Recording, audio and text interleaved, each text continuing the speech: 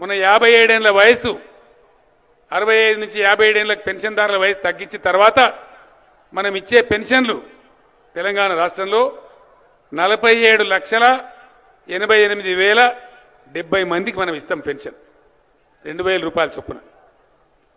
నిన్న కాక మొన్న మన అసెంబ్లీలో పాస్ చేసిన ఓట్ ఆన్ అకౌంట్ బడ్జెట్లో మనం పెట్టిన బడ్జెట్ 11,843 కోట్ల రూపాయలు పెట్టినాం.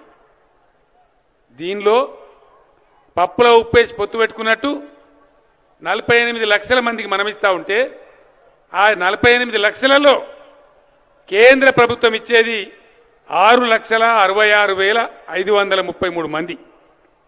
పత్రికా విలేకరు రాయాలి దయచేసి. మనం ఇచ్చేదేమో 47,88,070 మందికి మనం ఇస్తున్నాం.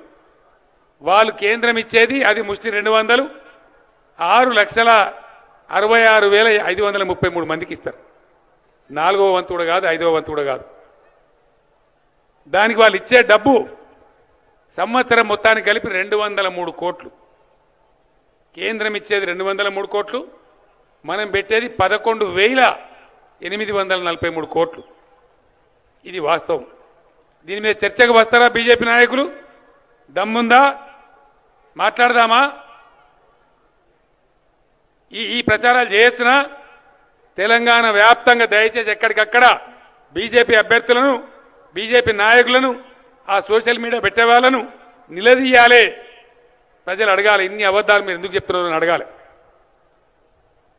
ఈ విధమైనటువంటి దుష్ప్రచారంతో ఏం లేదు చేసింది. ఎవరికి చేసిండ్రండి నరేంద్ర మోడీ? ఓ బీసీలకు చేసిండ్రా? ఎస్సీలకు చేసిండ్రా? రైతులకు ఏమైనా కార్యక్రమం ఉందా? గిరిజనులకు ఏమైనా కార్యక్రమం ఉందా? మహిళల కోసం ఏమైనా చేసిండ్రా ప్రత్యేకంగా? ఏం లేదు. వాటిదే బొబ్బా లొల్లి. ఇక నేను పాకిస్తాన్లో పోయి కొట్టినా, ఈ మొగోడే మొదలు కొట్టినట్టు. ఎన్ని మాటలు కొట్టినండి? 3 సార్లు కొట్టిండ్రు.